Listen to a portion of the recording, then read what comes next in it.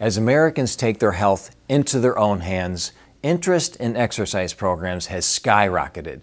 According to recent surveys from the Centers for Disease Control, the biggest exercise mistake that Americans make is overlooking strength training.